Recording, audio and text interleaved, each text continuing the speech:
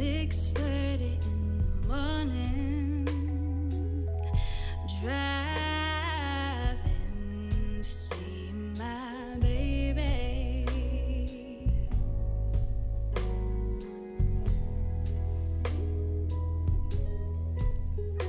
Put some sugar in my coffee, one last sight of summer.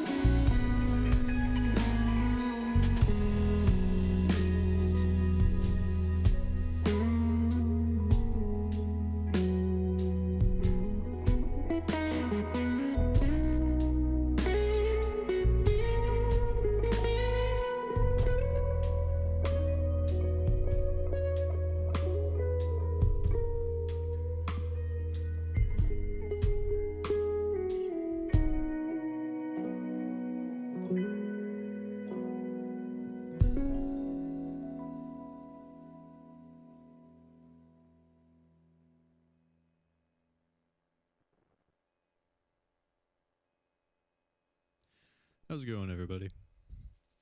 Welcome back for week 10 Monhill's Audio Hour. This is actually, topic-wise, when I planned this out originally, the topics we're going to cover today, I was originally planning to spread out over 2 weeks, but I got to looking at it, and as I was planning the episode, I realized that I could probably condense all of these topics into one episode. So this is both week 10 and 11 topics. In general, we're going to be talking about auxiliary parts, background vocals, strings, horns, and percussion, as in like tambourines, cowbells, shakers, claps, things like that.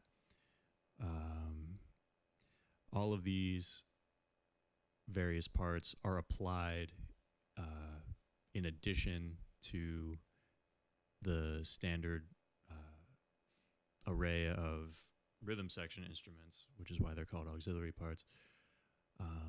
And they're added to fill lingering musical space not filled by the rhythm section, which is really cool. It allows you to, from an arranging and producing standpoint, it allows you to add a lot of really interesting variety and color to your songs from a musical standpoint.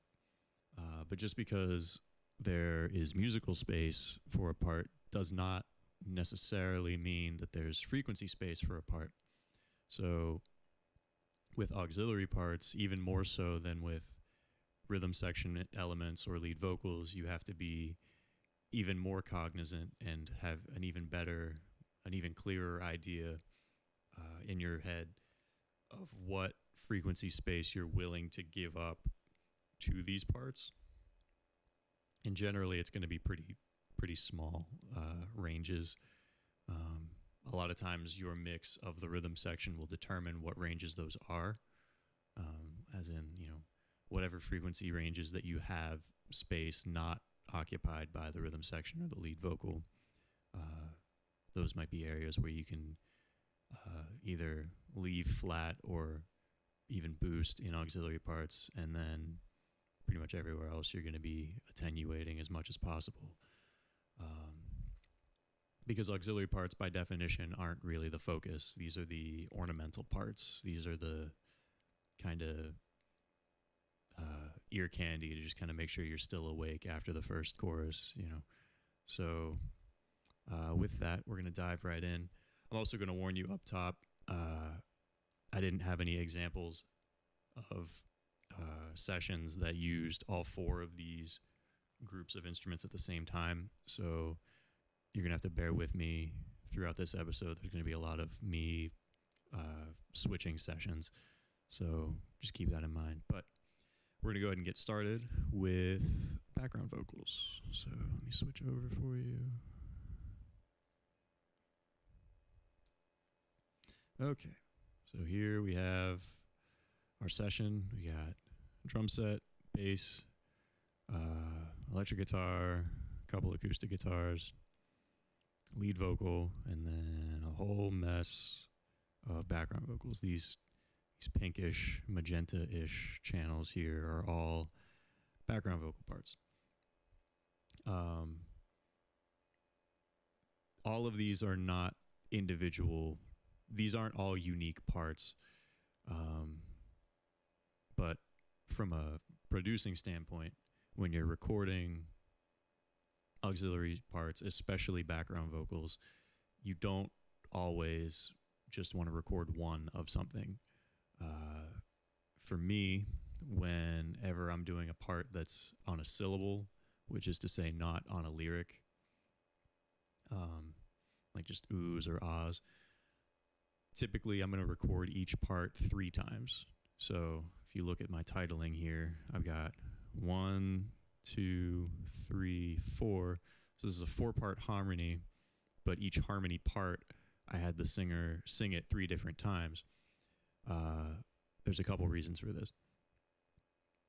One of them is, most obviously, it just makes it sound like there's more singers. Like instead of it being, one singer or, one singer singing 4 parts, it sounds like 12 voices singing a 4-part harmony. The other upside is it allows you to spread these out across the stereo field. So that way, it kind of allows you to maintain a balance, one, of the parts themselves relative to each other.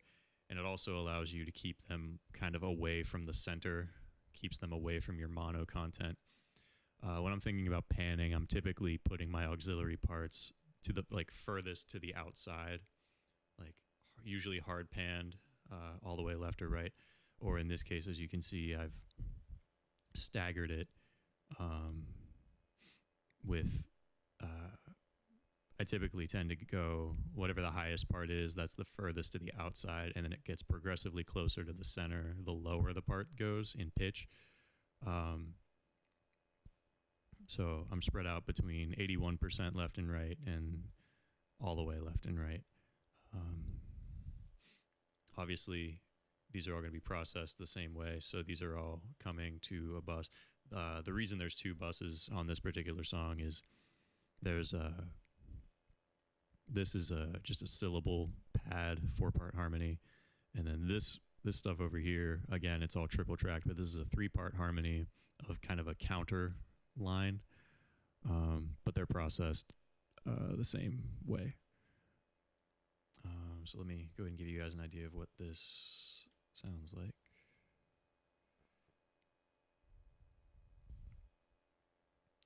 I'll just play where they're all in here.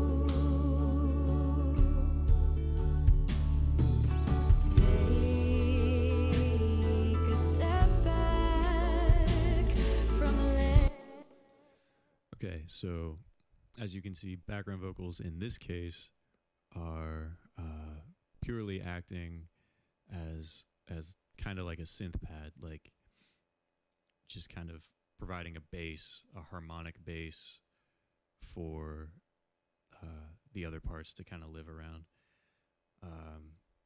And this is fun to add because, like in this case, your only other harmonic reference is the acoustic guitar, which is kind of doing the same strumming pattern the whole time, which is nice. That provides a nice like rhythmic motion.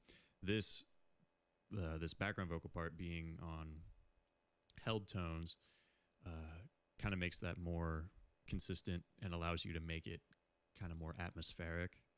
It also allows you to, again, from a production standpoint, allows you to incorporate more extended harmonies than what the guitar might be playing, or vice versa. If the guitar was playing a really complicated harmony, the background vocals might elect to hold down a more conventional harmony like triads or things like that.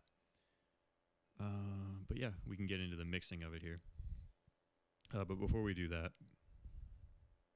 we'll go ahead and play this last chorus without the background vocals.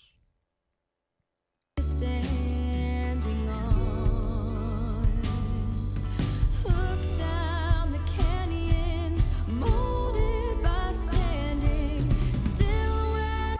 So it sounds fine on its own without them. But you can tell that this is a very sparse instrumental arrangement. And there's plenty of musical space for other things. And if we want, we can go and look at our RTA here and kind of get a visual idea of frequency space that's unused. So if we play the track, Standing on, look down the canyons, molded by standing still when I've tried. okay, so you can see that our low end is nice and full, and then it trends downward, which frequencies will kind of tend to do anyway, but you notice we've got a dip here around 3,000, and that dip kind of trends over to about, call it 7,000. So a lot of like upper mid to high kind of bright space that we're kind of missing in this mix overall without the vocals, so they can definitely be very prominent there. And this is a very common frequency use that you're going to see throughout today with the other parts as well. Usually there's the most space, and it's easiest to find space in the upper frequency ranges, because not every part has those frequencies in it, and even when they do, sometimes you're rolling those off because you don't need them. That's not to say there's not going to be any low-mid content in it. There will be, just not nearly as much as there will be top-end content. So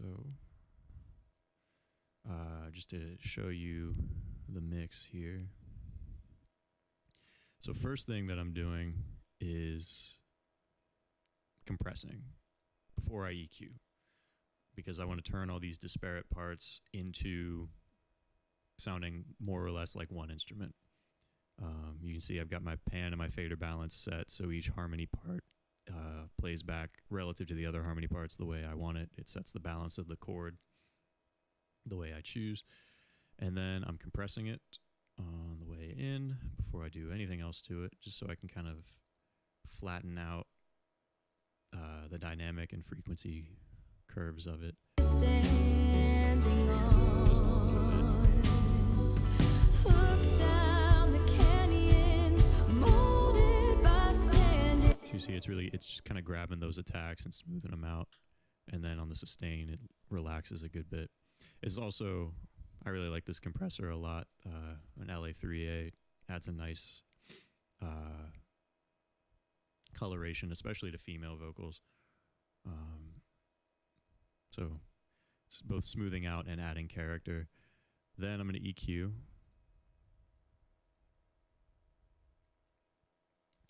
So you can see I'm taking out most of the sub frequencies up to 135, and I'm low passing down to 15 kilohertz.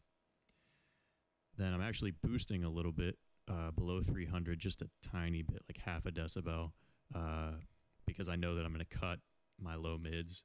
So this is just to make sure that it doesn't lose all of its body. Otherwise, it would kind of sound like it was coming out of a tin can. So just bending that low shelf up just a tad to compensate for the amount that I'm going to take out of the low mid. So then I'm cutting over here at about 700 hertz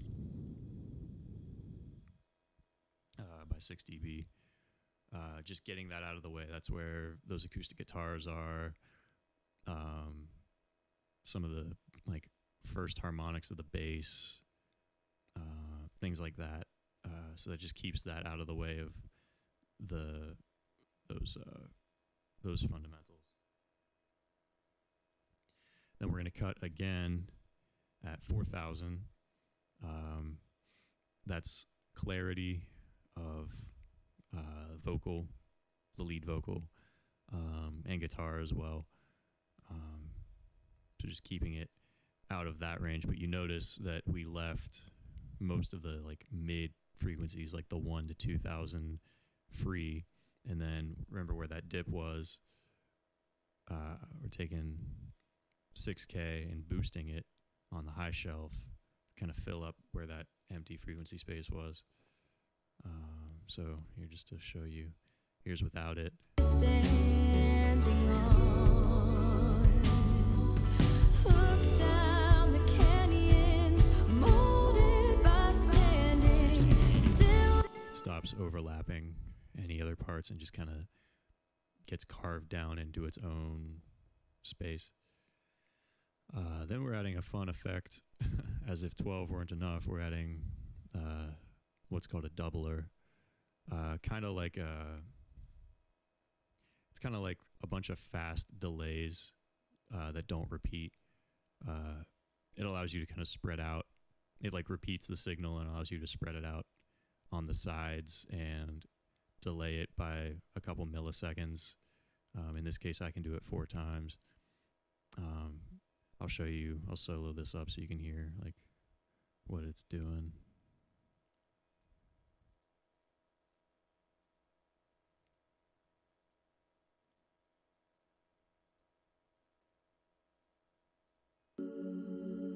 So that's with it, without it.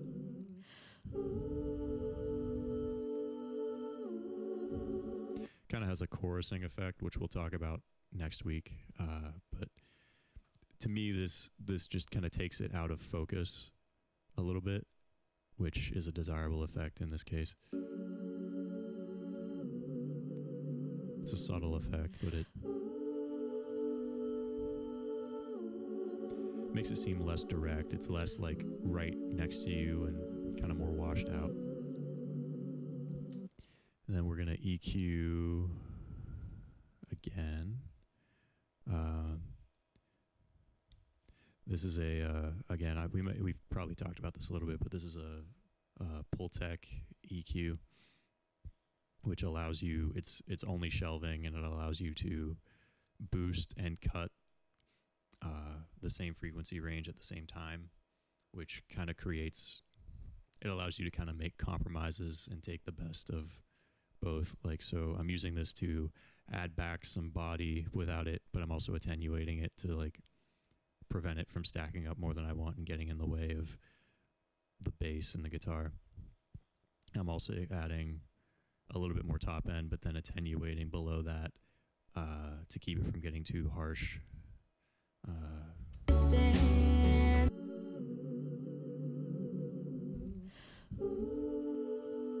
So you hear how it's kind of like breathy and thin. So this kind of thickens it up a little bit, keeps the air, but it tames it. And the low end is present without being in the way. Edge that you're standing on. Just kind of makes it Look down the canyon. one more quick little EQ move. Really just cutting 700 again, because it added some of that back when we shelved up the low end. So Standing on. Look down the canyons, molded by standing still when I've tried. One other trend you'll notice as we get into this is that, with the exception of percussion, all of these auxiliary parts generally will take more processing than anything else just to make them fit. Going to take generally more equalization in order to make it work with the rest of the track. It's also, you're generally going to see compression, at least one compression stage before equalization, just to kind of homogenize everything and turn it into a more cohesive sound before you do anything else to it. But yeah, that's a quick explanation of considerations for like pad style background vocals. We'll talk about on lyric background vocals in another session, but we're going to move on to, we'll do strings now. Bear with me while I switch sessions.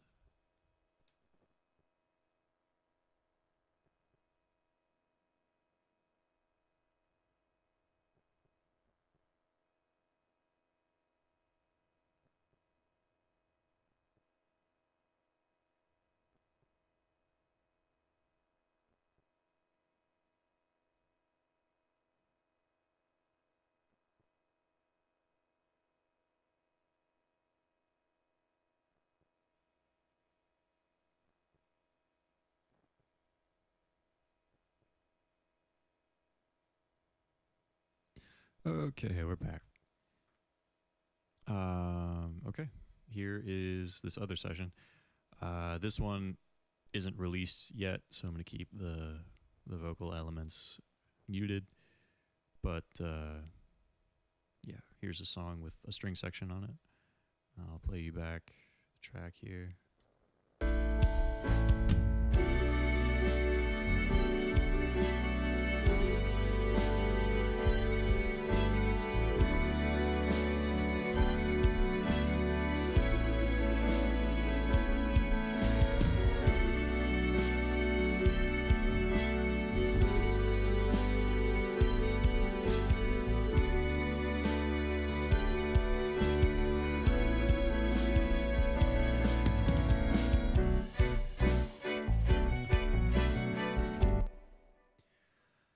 So you notice there are background vocals, like pad type background vocals, like we talked about earlier, as well as a string section, which I promise presented a bit of a challenge in the mix to make both of those fit with what was kind of already a fairly dense instrumental. But I think they, you know, they live in a, they cohabitate nicely at this point. So we've already talked about these. So this kind of reddish channel here is my string section. So let me get into this here. So first up, I did elect to do a little bit of an EQ before I compressed, just to kind of manage it for the next step that I was going to do, which we'll go get into here. But so the dry strings sound like this.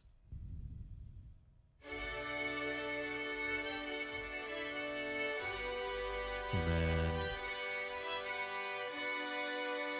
so I cut a lot of low end up to 200, low pass down to 15 or 16 and a half.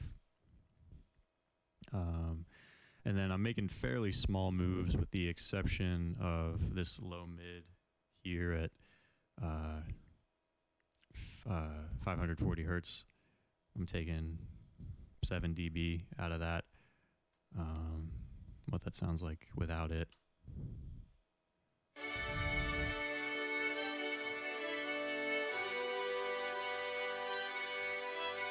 So that's where that piano is.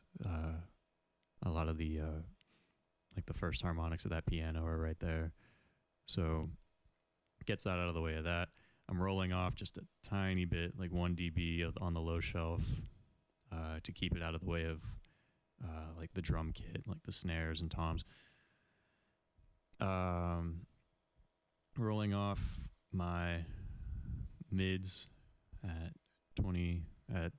2.4K, just a little bit to get that harshness, and then adding a little bit of brightness at 8K, just a little bit, a little over a dB.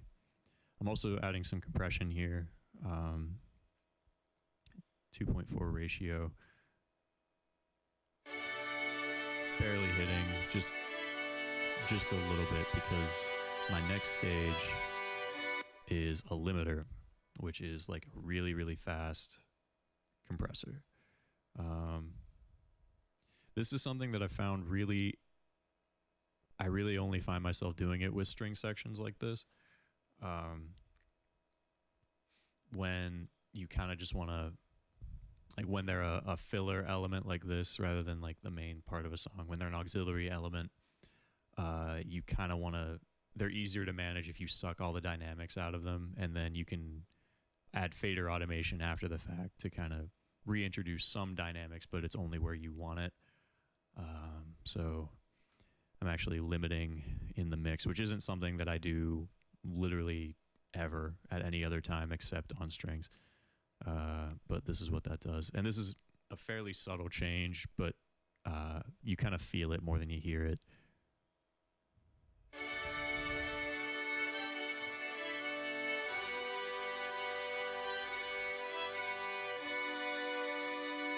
So that really aggressively is kind of making everything, bringing all those parts up to the same level. So that's done that, but if you notice, it's adding back some of that mud that we cut out. So then we're going to EQ again. We're high passing again, cutting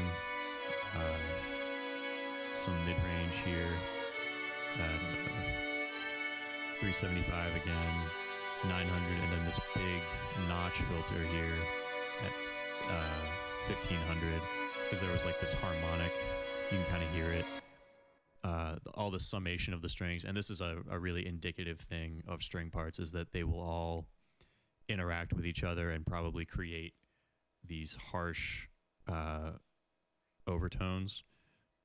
So you sometimes have to tame those, and there was one really prominent one at 1500 hertz. So just notch that frequency out entirely.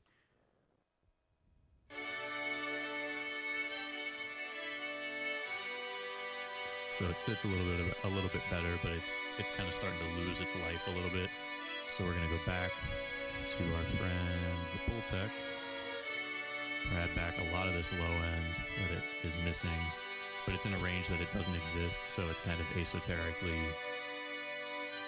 adding it without getting it in the way of anything else that actually needs this range. Adding back a little bit of brightness, but then attenuating it also to kind of, preserve it without it getting out of hand. So when we add this, see, it brings some of that life back. It makes it sound a little bit more natural. And then we're going to come back to our other friend, the doubler. A little bit more aggressive this time. Just take this all out of focus.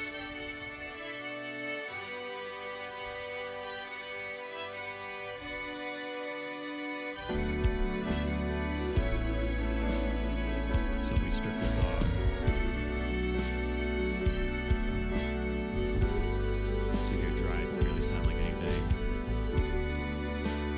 An EQ, but then it's like there sometimes and not there sometimes. It's dynamically inconsistent. It's going to be limit. So that's not bad. It's kind of taking up a little more frequency space than we want. All of a sudden it's not in the way of the piano, but it doesn't really sound like strings anymore. Okay, now it's back. Now it's a little bit present. And now it's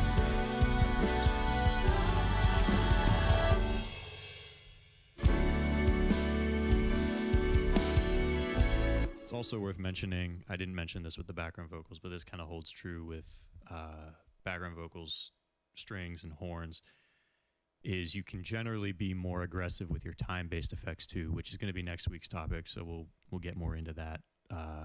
But in general, you kind of want to intentionally apply, specifically reverb, and your tempo delays, you can apply more of those effects to auxiliary channel or auxiliary parts, because the effect of having more time-based effects moves, like psychoacoustically has the effect of moving that part further back, like in your front to back imaging of your perception of the song.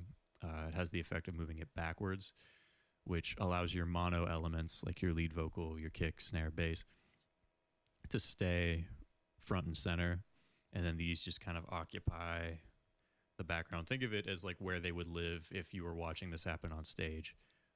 It's going to be a little bit further back in the stage, a little bit more of that information is going to be reflected before it gets to you. So yeah, that's another consideration as well. I'm sending this through all of my time-based effects here in varying degrees, but most heavily through my tempo delay and through my long reverb. Same deal with these patty background vocals. But yep, there's a quick overview of strings, and now we're going to switch to horns. Bear with me again while I switch sessions.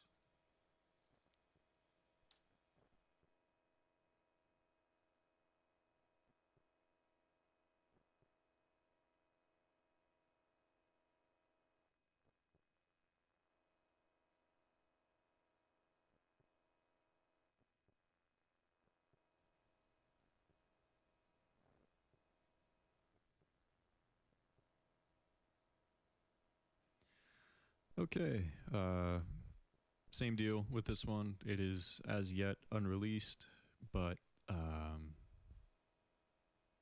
actually this one is going to be available tonight at midnight. So if you feel like staying up for a little while longer, you can go check this one out. This is a brand new artist named Lily King, Lillie King. You can check her out on your platform of choice. This song specifically, it's her debut single, and it will be available tonight at midnight. So please go check that out if you enjoy what you hear. But yeah, until then, I'm not going to spoil the surprise and play any vocal elements for you. But there's a pretty nice horn section on this song, so it's going to be a good example for this. Before we even look at it, like again, if you look at this chain, noticing a pattern, it's pretty much the same as in terms of the elements I'm using. Not obviously the processing's a little bit different, but in terms of my effects or my processing chain, elements and order, pretty much the same as the other stuff, specifically the background vocals. See? So we got optical compression on the way in, channel EQ, Pultec EQ, doubler. And that's generally a winning string of elements that I find. Let me find some section to play here.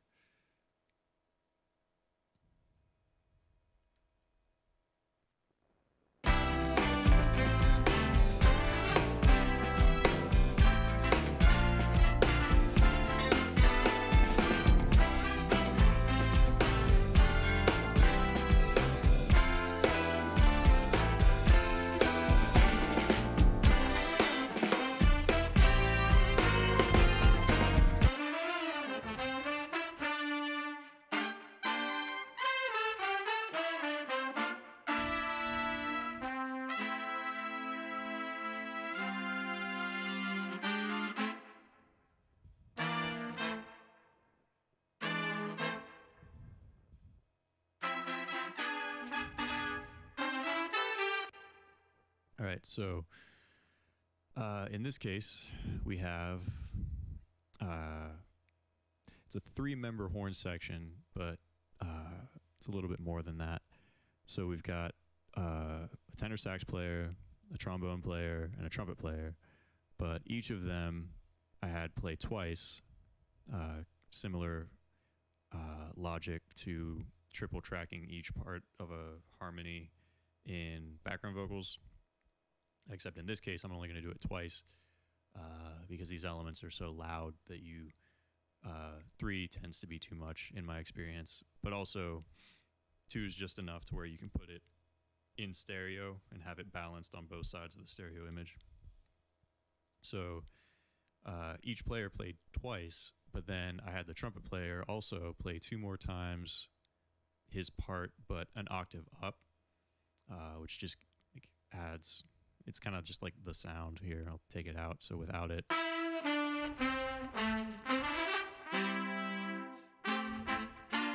nothing wrong with that. I mean, that's perfectly respectable. But then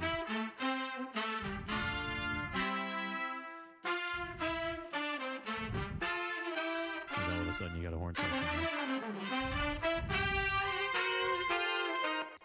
So here's what that sounds like dry.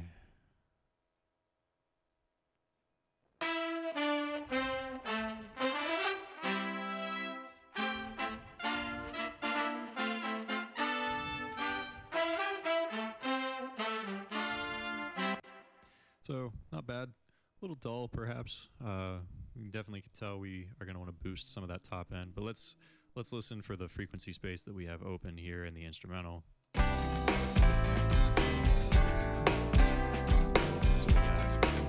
we got a drum set, bass, Fender Rhodes, and a guitar.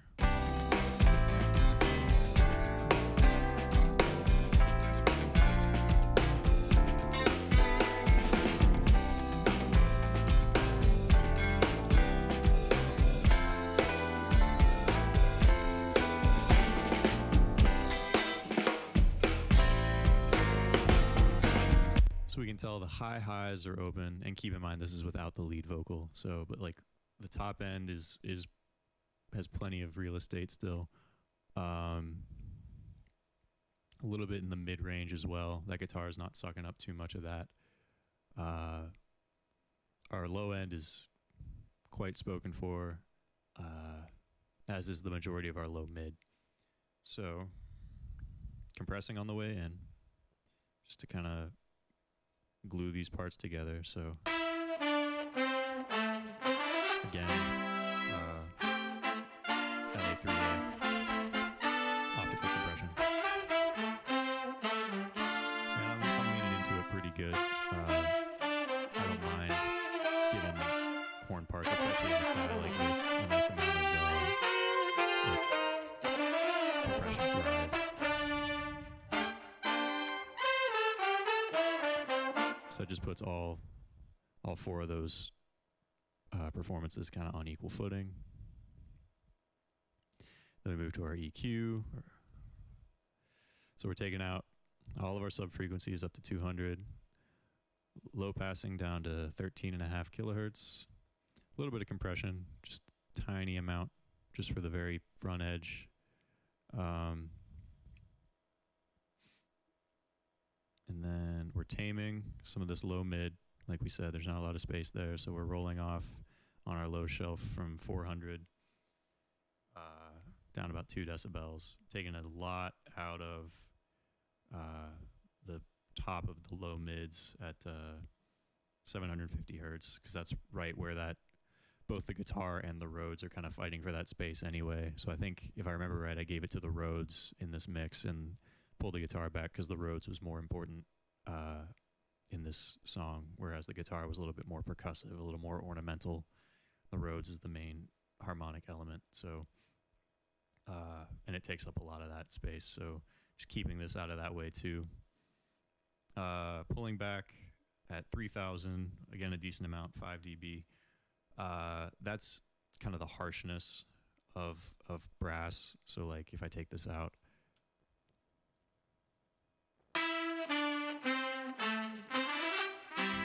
whereas if I get rid of it, a little nicer. And then I'm actually rolling off a little bit, just a tiny, like half a decibel.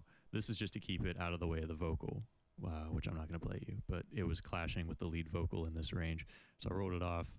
But again, we can do that because we are going to come to our pull tech. And in this case, I'm not addressing the low end at all.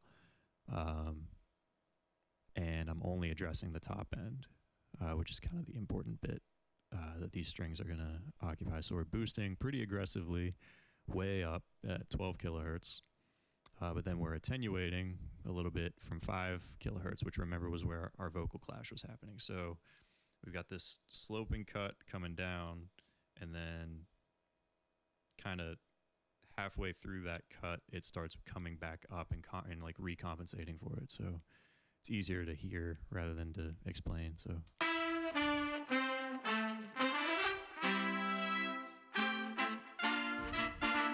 So all of a sudden you've got this crispness of the horn section, but it's not harsh. It's crisp and clear and distinct, articulated, but not sharp or nasty or anything like that. So there, like off of our first EQ stage, it's pretty, you know, I mean, it fits if you listen with the track.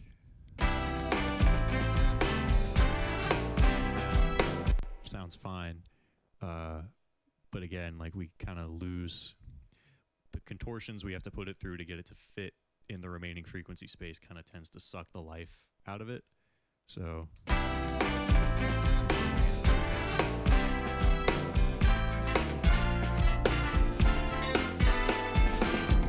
and then again, we're just gonna throw on a doubler.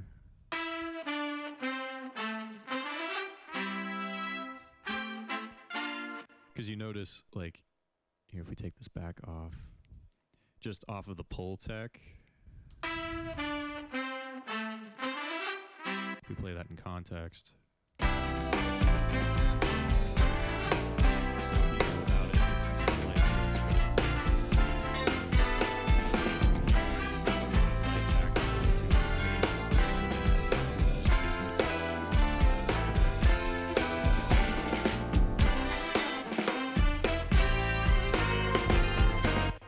And it's really fun with horns to apply like liberal amounts of your tempo delay. So like you can hear it, like if I solo this up. Or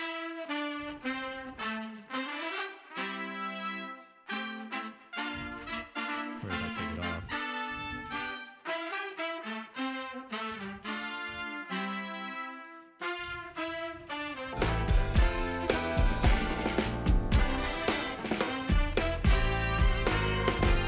Just fills in the gaps really nicely. I can use this as an example. So if I didn't apply any time-based effects to this, it would sound like this.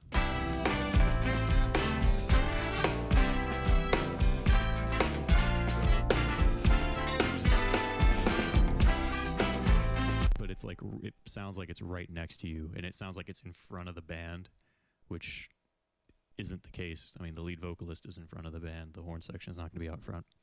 So I'm going to put it through our room reverb that we've got most of the elements going through, and then our long reverb that was set relative to the lead vocal, but we're going to throw some of this in it too. So if we add those in,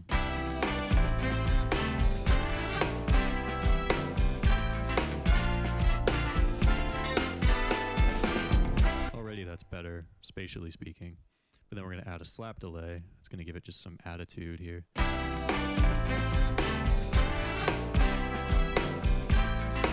See how that just kind of makes that front edge hit a little harder.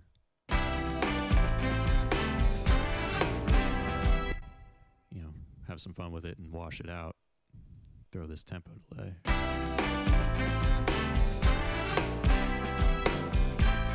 And now it's part of the band.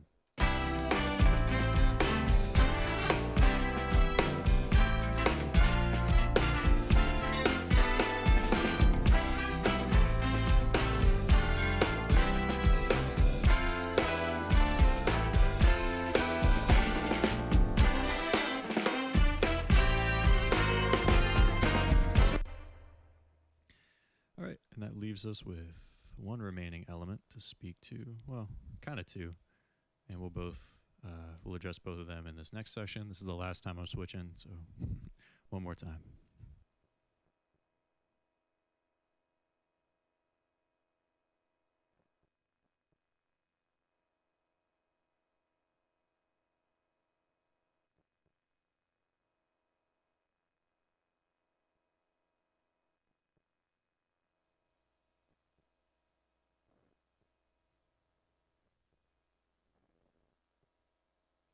All right, so we're over here. We got this really big session. Got drums, bass, 2 guitars, lead vocal, some on-lyric background vocals, some gang vocals, some pad background vocals. So we got a lot going on. But we also, and then what we're going to talk about, well, no, we'll talk about the lyric backup vocals first. So this version of this song is unreleased, but the song has been released by this band previously, so I'm going to give you just a tiny little sneak peek just for the sake of this example. Don't tell anyone. This album's probably coming out end of January, so look for that. But just to give you a sense here.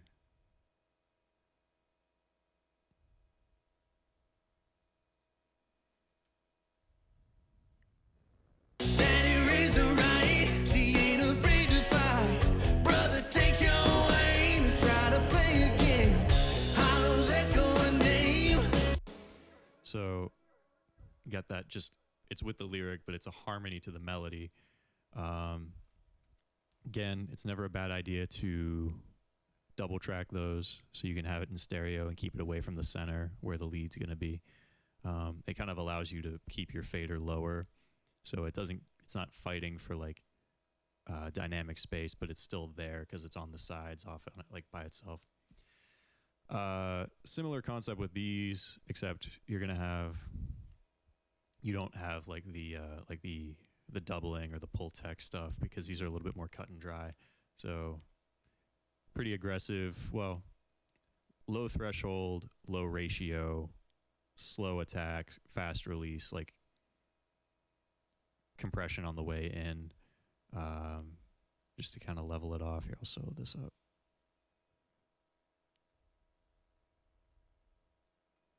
is right.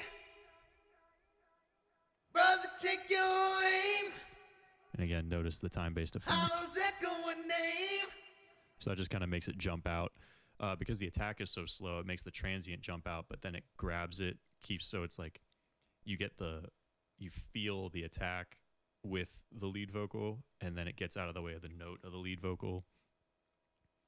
But then because the release is so fast, it kind of snaps back on the release of the note, which is just a cool effect. Kind of keeps it distinct, keeps it elevated from the beat.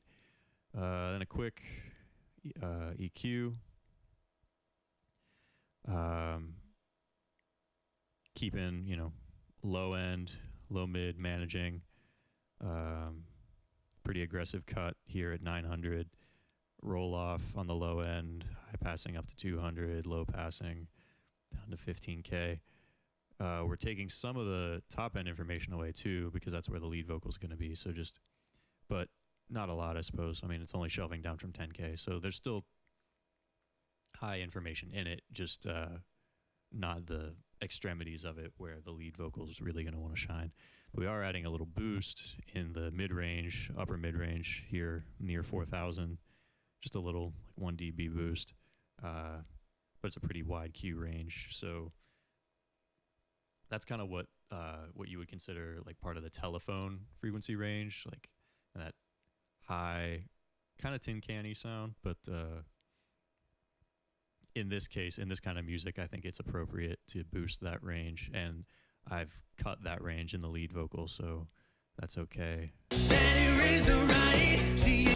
We're also going to add a de-esser, which is just a compressor that only works on the high frequencies. So it tames the sibilant S and CH vowel sounds, or sorry, consonant sounds. But it also, in this case, I've got it set pretty low on the threshold, so it's kind of acting on any time that vocal is active. Again, just to it allows this part to occupy the top end frequency space with the lead vocal, so like they can both live there, but the de-esser is going to compress this background vocal part. So it kind of like, think of this as like setting a priority. So like lead vocal takes priority because it's not compressed in this range, or at least not specifically compressed in this range.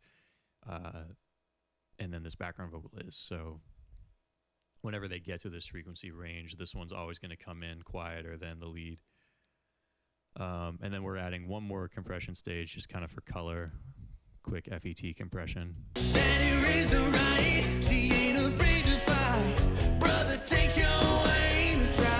Just to keep it distinct. But that's kind of for me, that's always what I'm kind of thinking when I'm doing on lyric background vocals is I want the attack, don't really want the sustain, talking about the note envelope. I want the attack, don't really want the sustain, kind of want the release just for like the attitude of it. I'd like to have them in stereo so I can keep them on the sides, and they can be pretty heavily compressed just so so they aren't pulling your attention away too much. You can just kind of set it at a level and leave it there, and let everything else kind of move around it. But another example we're going to pull from this piece is its percussive elements. So we have a couple of them. First up, we've got this giant cowbell here.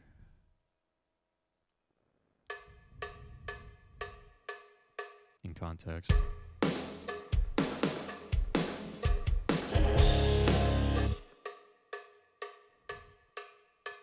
And we also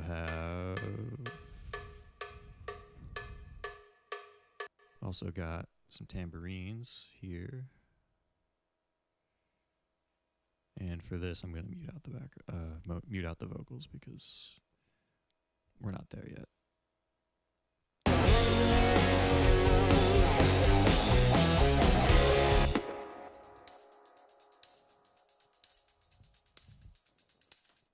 Then later on in the song, we also have some claps.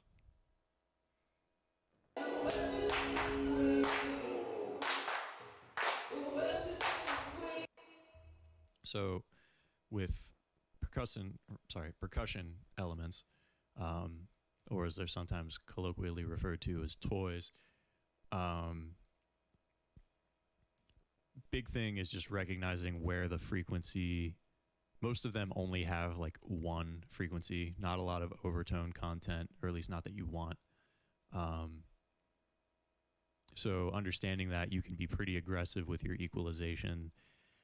You also have to understand that they are generally pretty quick transients and not much sustain, so you don't really need to compress them most of the time. It's usually sufficient to do a pretty aggressive EQ and call it a day. So like on this cowbell, yeah.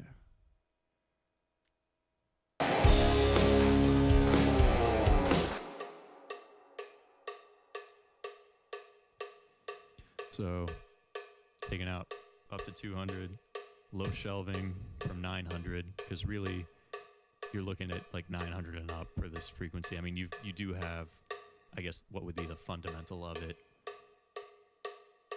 lower than that, but you don't really need that. You really just need the actual stick attack of it. And then we are doing a little bit of a boost at 12K just to make sure it keeps its head above water. Similar idea with a tambourine.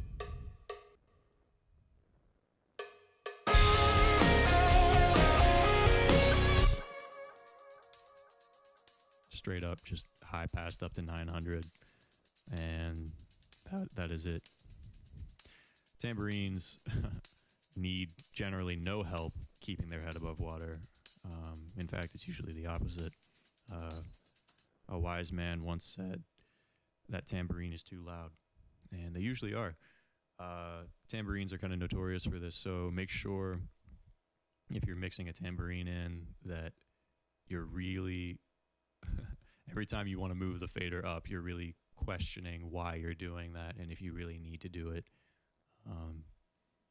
And then, if you do it, walk away from it for a while and come back and check if you still want it that way, because you generally want to keep these pretty low. You notice, I've got my fader down here at negative 12 dB on this tambourine. Elements like this could be panned or not. In this case, with the cowbell and the tambourine, I've elected to keep them up the center, just because the way I was mixing them, like with their faders, that was fine to keep it there. They're not really competing for any space with our mono elements. They're also instantaneous. They don't, like I said, they don't really have sustain, so it doesn't really matter to keep them there. And because they're kind of drivers of the song, just kind of keeping it plowing forward, it kind of makes sense to me to have them up the center. But if you had like temple blocks or bell kits or something like that, then yeah, you might want to pan those just because they have a little bit more of a pitch content. But kind of on a case-by-case basis, they're not. I'm not going to say they're always mono, and I'm not going to say that they're always panned. And then with this clap, I've got it in stereo. And this was done. You can hear this track bleed. It's because the whole band was in the studio clapping around an Omni microphone, and there was a wedge in the room so they could hear like the track and clap in time. But we did that 4 times just so it sounds like, more than just 4 people clapping at once. It sounds like 16 people clapping at once. Let me find where that comes in. So here we're actually cutting this top space as well as this low end space. So, high passing up to 360, low shelving from 900, high shelving down from 1650, and then low passing down to 13.5. So really not a lot of this frequency range that we want, because it could be really aggressive, like without it. That's really all the more we need from it.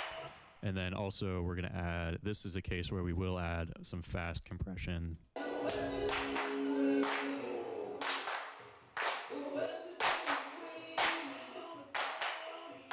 just to keep it in check.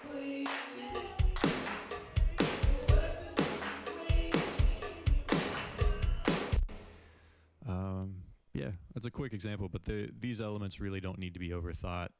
Generally, just getting out all of the low and low mid information in these toy tracks will pretty much get you where you need to go. That's the case with the elements we've seen here, or shakers, maracas, temple blocks, bell kits, bark trees, what have you. Yeah. So this has been our whirlwind rundown of auxiliary parts. I hope it's been helpful. Next week, we're going to be talking about time-based effects, like the controls and operations, applications, uses of reverb and delay, and chorus and flange, things like that. So yeah. Tune back in, same time next week for that. And until then, good luck.